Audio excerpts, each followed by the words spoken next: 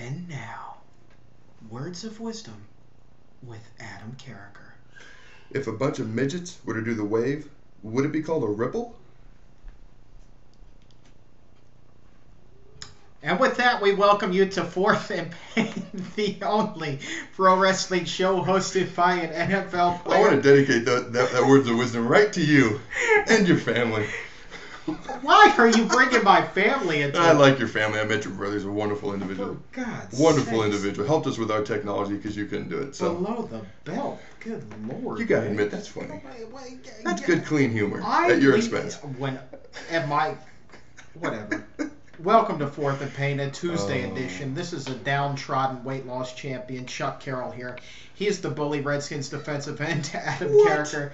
What do you mean, what? When we open the show, you take a shot at my family. How is that not? You're Bully Ray. That's who you are. You are Bully Ray Carriker. Except I don't walk about talking about how I have huge calves and they're no bigger than a normal person's calves like him. Calvzilla. Your calves are normal. They're not big. Nothing about him is, well, he's a big dude, but nothing about him is, like, defined. Compared to you, everybody's small. I think that you need to keep that in perspective. Well, compared to you, everyone's like gigantic. Exactly. So you put us together, what do you have? An average show. We're giving you the best average show of all time. That's our goal. And we've reached it. Welcome to Fourth and Pain, a Tuesday edition, doing it every single day at noon on fourthandpain.com. Have lunch with us, will you? And while you're there, be sure to follow us on Twitter at Fourth and Pain, and on Facebook, facebook.com/what else? Fourth and Pain. Right now, it's time to dial up Colorado like we always do about this time. It's time for a little bit of Peyton Pulse. And Adam, she is your wife, so you do the introductions. Well, first, this is fast becoming, I think, one of the favorite segments of our listeners. My trainer in the training room actually said to me, heard Fourth and Pain. You know, my favorite segment is actually the Peyton Pulse. So this is fast becoming one of our favorite segments of our listeners. Did you know that, Chuck? I did not. That is outstanding. All right. Well, let's get into that segment. Are you there, sweetie? Can you hear us? I am here, and I like to hear that I'm the favorite. That's right. You're going to be more popular than we ever could be. Well, the Broncos look pretty good this weekend, so what is the word? What's the Peyton Pulse? Well, you know, in college right now, it's all about the front runners for the Heisman, like Gino and everybody. And, well, if the NFL had a Heisman race, I'm sure Peyton would be a candidate, especially after his weekend's performance. I think he was like 30 of 38. He looked really good against their big rival, the Raiders. And they've lost to all undefeated teams, which actually says a lot about his team. A lot of people, though, are saying the question, oh, does he have this spiral like he used to and all this stuff? And it's like, who cares? If he gets the ball there, it's all that matters. Have you seen Tebow throw? Oh, I love it. Yahtzee. I love it. Good stuff, sweetie. Good stuff. I like it. Angie Carriker, as always, you are the gift that keeps on giving. Thank you so very much. Thank you, sweetie. Hey there, Adam. How's it going today? I'm doing all right. I understand. I'm better now. I understand that you made your way back into the gym at Redskins Park and attempted a little bit of a workout, man. How did that go? I mean, it's been a couple of weeks, right? Yeah, it's been a while. So I go in and I'm just going to do some bench and some pull-ups and then, do some close grip bench and some rows and maybe a little four-way neck and shrugs and delts and get out. Nothing. It takes me 30 minutes to do this during the season. And it's not even that hard. So I go in and I do the bench and I do the pull-ups and I'm not even finished with the bench. And I don't feel good and I'm tired and the room is moving more than it should be. And, so I go to my strength coach. I'm like, I have to go to the bathroom. And I'm completely lying. I don't have to go to the bathroom. I just want to go lay down because I'm not feeling too good. Like, let me preface this by, and when I first got to Nebraska, you had to do a conditioning test, similar to what Albert had to do. Not the same exact thing, but the 300-yard shuttle, you had to run 50 yards down and back. Down and back was once. You had to do 3. It comes out to 300 yards. And you have to do it. I had a minute 15 or a minute 10. I didn't know that. I was a freshman, so I just ran as fast as I could. So I ended up running like a DB time, which was like 48, 50 seconds. Nice. Well, it was nice. The time was nice. I get back. I'm done. I'm not feeling too hot. I'm like, man. I remember thinking, I don't know how in the world, because you get 5 minutes of rest, you have to do it again. I remember thinking to myself, I have no idea how I'm going to do this again. I sit down, I stand up, I go over to the garbage can, I proceed to just puke. I'm like, okay, I probably got about 4 more minutes, get this out, and I'll run again. Next thing I know, I am literally on the ground looking up at my head coach and everybody else who is looking down at me. And they're like, are you okay? How you doing? I sit up and I look at the garbage can. Huge dent in the garbage can. So apparently someone had fallen into it. Me. And I'm like, Coach, I have no idea how I'm going to run that cycle. I couldn't even stand up. Like, I was so tired. So they brought the gator over to me. And there was another individual. He was actually, we called him Big Smooth. He was 6'6", 380 pounds, who the same thing happened to, freshman as well. And we both got carted off in the gator to the training room. What's funny is my strength coach, he left, but the assistant strength coaches all stayed. And to this day, from my senior year to this day when I talk, they'll still give me crap about that. So I'm in the weight room today, not doing a conditioning test, just lifting, not anything crazy. And I'm like, I've got that same exact feeling. And I'm like, I'm not passing out in here, and I'm not going to lay down in the weight room. So I grab my crutches, and I crutch myself, which, by the way, is kind of a workout in itself. Crutch myself back to the locker room, get in front of my locker, and I just lay down. Guys are coming and going, and one guy goes, you all right? I'm like, yeah, I might not be in the best shape right now. So I get up, I sit up, stand up. I'm feeling a little bit better. So I go back to finish my workout. The coach, who I told I was just going to the bathroom, I'm like, okay, back in the bathroom. I finish my bench, and I do my close grip, and I'm going to do my rows, and I still just got like a little bit of neck and rear delt and all this stuff to do. And I'm sitting there, and he looks at me and goes, you look really white. I'm like, whiter than normal? He's like, yes, whiter than normal. He's like, you look really pale. And I'm like, well, I really don't feel very good. The room's kind of moving more than it should. My stomach's kind of turning more than it should. He's like, why don't you just go home? Just call your wife, have her come get you. So I'm like, yeah, that sounds like a great idea. And you gotta, this is the ultimate me head right here. Like, I do not quit. I do not give in. I do not, I don't care. But I was not going to pass out. So I get up, I crutch myself back to the locker room, get to my locker. The media's now in there. Oh, dear. And I'm like, our brethren. I literally remember thinking to myself, I don't give a crap. I'm going to my locker and I'm laying down in front of that thing. So I just laid down, and Tony Weiler, a PR guy, comes over. He's like, "You okay? You okay?" I'm trying to be the big tough guy. Yeah, I'm good. I'm just chilling. And then as soon as he walks around, I'm like, drinking my G2, and I finally sit up and stand up, and my wife comes and gets me, and I make my way home. But dude, I have not felt that bad in about, what was that? My freshman year was like 13 years ago. Wow. Oh, it was bad. It was bad. It was a very humbling experience.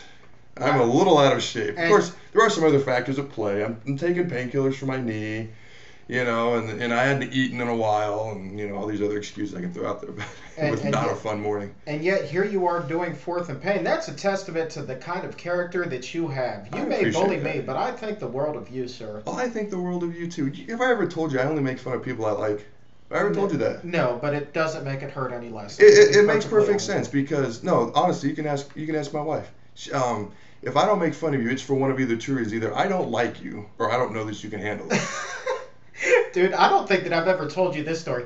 Last year, I do believe that you were giving me grief in the locker room, and this was before Fourth and Pain came about. So this, just if you're listening at home, know that there is a long history of perhaps a one-sided back and forth, if that makes any sense. Anyway, you make fun of me. I walk away all dejected. About 30 seconds later, I've made my way to the other end of the locker room, and I feel like these huge, meaty paws come down on my shoulders and like, bah! And he's like, I'm only kidding you because I like you. Dude, you about brought me to my knees because I was not expecting that, and you have some damn big hands. See, I was trying to tell you in my own loving way back then that that's my way of, bonding with you. Well, look, I had to go to physical therapy to work out the knots in my shoulder after that. You killed me. Fragile. Fragile. That's just kind of embarrassing. I would not have said that on the air. Ah, man. Good Lord. Anyway. Should we tell them about our new endeavor we're about to embark on every week, talking about something a little different here? I think that we should, seeing as though we're about halfway through the segment. We've talked an awful lot about professional football. That's your wheelhouse. That's my wheelhouse. But you came to me and said, Chuck, it's time to diversify. So that's exactly what we're going to do. We're going to talk a little bit of college pigskin now. I actually watch more college football than I do pro football. I actually enjoy watching college football more than I do pro football. Number one, I shouldn't be watching pro football. I should be playing it. But number 2, it's to me like if you lose a game, it's that much more of a bigger deal. Whereas, the Super Bowl champs lost 7 games last year, and then they went on and won the Super Bowl. So to me, college football is just that much more exciting. So it's something I actually love to watch and talk about. Well, let's discuss that a little bit. I think that the first thing that we need to talk about is our top 5. I think that that's where we should start. There's the AP poll, there's the USA Today poll, there's the coaches poll, but frankly, the only true college football poll that matters exactly are going to be the Adam Carriker poll and the Chuck Carroll poll. So I got to ask you, who is your number 1 in the country right now? As much, my daddy raised me to hate 3 teams. My daddy raised me to hate the New York Yankees, the Miami Hurricanes, because they beat Nebraska every year in the Orange Bowl, and for some unknown reason, the Alabama Crimson Tide. I have no problem. I was raised to hate those 3 teams. That being said, my number 1 team in the nation is Alabama. And I seriously, to this day, can't stand Alabama. I still hate them. No real reason, just because my daddy raised me that way. But they are a really freaking good team. And they keep killing everybody they play, and it annoys the crap out of me. I have issue with a college program that puts anybody in the game that has special needs, and of course I'm referring to Forrest Gump, heck of a return guy, but in no means fit to play college football. So shame on you. And that was a true Alabama. Story. Shame on you. Have you ever read his book? He plays Nebraska in the Orange Bowl in that book, and he called us a bunch of not Cornhuskers but corn effers. Forrest. My mama always said. I have Alabama also at number 1. It's hard to pick. It's hard to pick against Alabama at number 1 at this point. Until they're dethroned, they're going to be the number 1. Well, the thing is, I didn't think they'd be number 1, but they keep killing everybody. They lost like half their defense, a good portion of their offense. I can't even tell you anybody on their team. Unlike last year where they were fully loaded, and it's just like they just keep rolling. Number 2 for me, I've got Oregon. Annoying. Sorry. Oregon? Yeah, Oregon, number 2. Good consensus. Strong football program. I think, honestly, at this point, it's a little bit, early to say, but we're talking about a couple of top BCS teams could be playing for the national championship. Absolutely. I went to Oregon. I loved Oregon. They were my second favorite college campus behind Nebraska. Oh, really? It is gorgeous. They have the best facilities. Nike's right there. So I can see why they get these top recruits and these fast guys and have really good teams every year. But my number 2...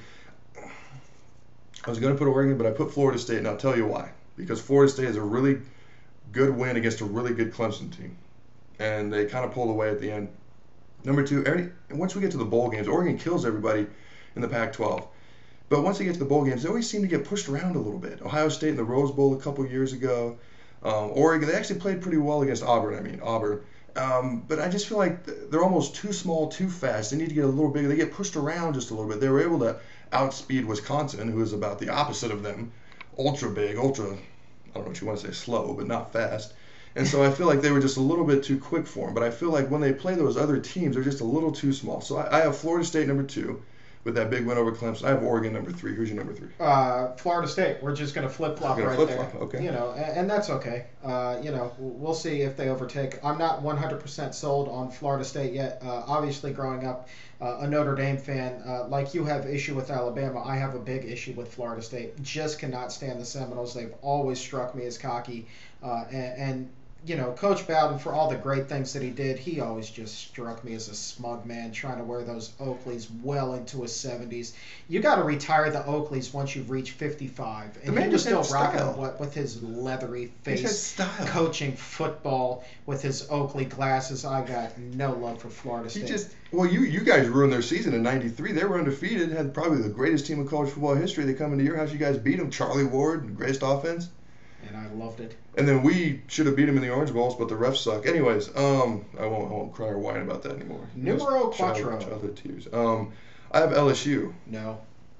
Well, I'm tempted to put them behind Georgia and South Carolina, also some of their SEC foes, but they start out the season so high, and they've had a couple of close games, and they played horrible against Towson, as I'm sure you're going to elaborate on. But I just feel like at this point I can't drop them out of the top 5 yet unless they just keep playing poorly. And if they play poorly, they're going to get killed by Florida this weekend, so it won't even matter. Towson, Adam, Towson. That's all I have to say. That should have been a game that was 70-3, if that close, and they play them within 12 points. You're right. I mean, that is unacceptable. And frankly, they weren't all that impressive the week before. You know, they only beat Auburn by 12-10. Exactly. I mean, this is a team that, you know, for all the accolades that they're getting, this is a team that, despite being undefeated, and, you know, solidly in the top 10. But despite the wins, they played so poorly, they've actually dropped in successive weeks in the polls, and deservedly so. I don't even have the Tigers in my top 5 for that very reason. I thought about doing that, but, I mean, they started out, I believe, number 2. They haven't lost, so until they lose, I wasn't going to drop them out yet. It doesn't. They're just not playing up to their potential. While other well, teams they don't deserve to be there. If they don't, the swamp. I mean, they're going to get killed. So. My number 4, I've got Georgia. I'm sure Philip Daniels is going to like that pick. I mean, those dogs are looking strong this year. They got a great offense. They can score them some points. They're racking it up, and I'll round up my top 5 with South Carolina. They're right there. I have South Carolina as well, simply because I think South Carolina is going to beat Georgia this weekend, and they're going to be there next week. So I just put them in there now. Yeah, man. You know what I've kind of figured out here is that we're definitely going to need to have 2 segments for some college football, because we are fresh out of time here, and we've only done the top 5. Well, let's just quickly do our picks for this weekend. Okay. Let's just do them real quick, and next week we'll set aside more time. Matter of fact, you can pick along with us on fourthandpain.com. We're going to put these very same games up there on today's show. You just go ahead and cast your fan vote along with us, and we'll have some fun. First game that we're picking, West Virginia at Texas. Adam, how do you see this one? It's going to be a basketball game. I mean, Geno Smith was 45, 51, 656 with 8 touchdowns last week. The dude had more touchdowns than incompletions. And Texas is top 5 in offense. It's going to be like 80-79. But I think West Virginia's going to eke it out. You? I actually like Texas in this high-scoring affair. I think that they're the better of the 2 teams. I think that Texas's defense is definitely going to be a little bit stiffer than that of Baylor. I think that that's going to pose a little bit of a problem for Geno Smith. And again, West Virginia's defense, they just don't have any sort of answer. So you couple that together, I'm going to give the slight edge to Texas based primarily on the home field advantage. Next game, this one, near and dear to your heart, Ohio State hosting Nebraska. You get the honors. You know, I looked at this. You know, not biasly, not because I'm a Nebraska guy and it's the greatest college in the history of the world. But I tried to be subjective, and I looked at Michigan State and who they've beaten and how close the games were. They've had some real close games, and Michigan State's a decent team, but I feel like Nebraska, if we don't fumble 42 times like we did against Wisconsin and try to hand the game away, and we still won. That's how good we are.